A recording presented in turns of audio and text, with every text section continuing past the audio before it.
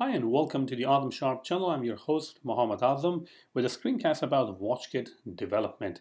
Now in this particular screencast we will be taking a look at how to create context menus for your watch app. Alright, context menus is a very nice way to present to the user any kind of menu items like play, take a picture, or kind of like those things, or delete items, select all items using your watch app. So let's go ahead and first run the application. And you will see that nothing really displays right now. It's going to hide this one.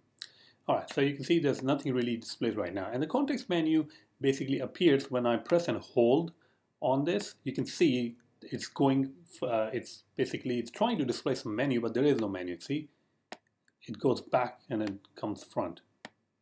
Pretty nice, but it doesn't really have any menu right now. So let's go ahead and add the menu. And adding a menu is pretty simple. You have a menu control in your toolbox. Simply drag and drop the menu control. There you go. Select the menu and you can select the number of items. We're just going to say 3. I think the maximum number of items you can have in your menu are 4.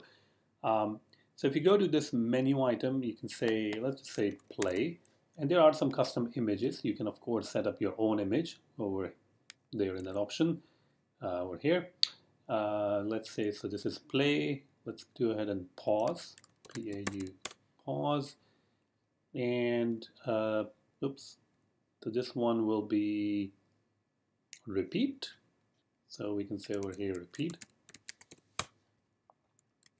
And that's literally, that's all you need to do to enable a context menu in your watch app. So let's go ahead and run the application.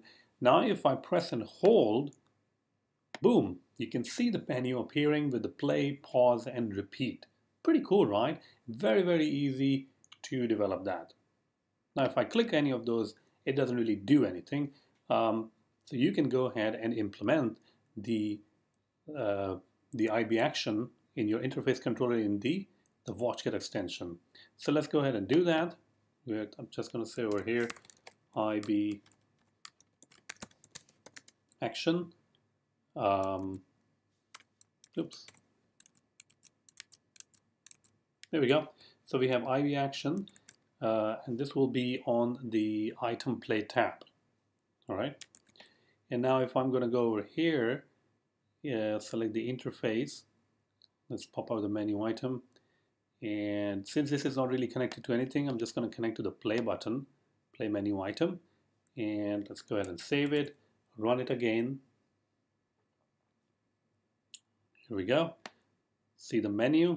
Now if I click play, you will see something written on the log over here. And here we go, play tapped. And that's all you need to do to enable or to display the context menu on your watch app using the WatchKit. Hope you like this small video and thank you very much. Have a great day.